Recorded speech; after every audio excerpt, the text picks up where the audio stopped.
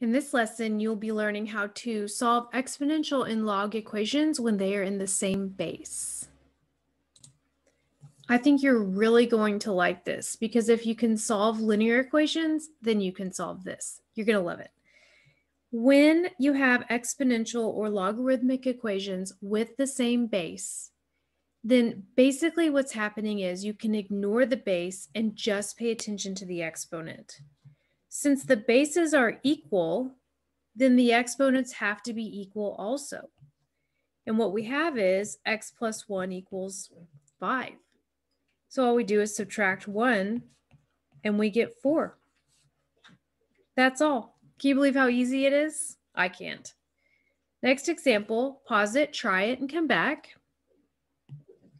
The bases are the same, so we can just pay attention to the exponents. Since the bases are equal, then the exponents must be also.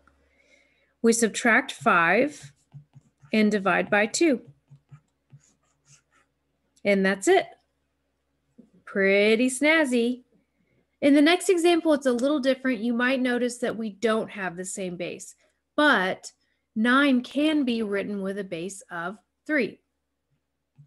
I'm going to leave this as a base of 3. I'm going to rewrite this as a base of 3. 9 is 3 squared. Then we can use our properties of exponents. 2 times 2 is 4. So what we have is 3x equals 4, which makes x 4/3. And that's all. I love when they have the same base. Logs are the same. If you have two logs on different sides of the equation with the same base, then if the bases are the same and the expressions are the same, then these have to be the same also. And that's what we're solving, just that piece, since everything else is the same. Add 1, divide by 2, and that's it. Go ahead and try the next one, and then come back and check. You should get 4x plus 10 equals 34, subtract 10, divide by 4,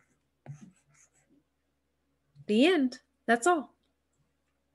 So that is solving exponential and log equations with the same base. I hope you enjoyed it. If you have any questions, please let me know and I'd be happy to help. See you in the next one.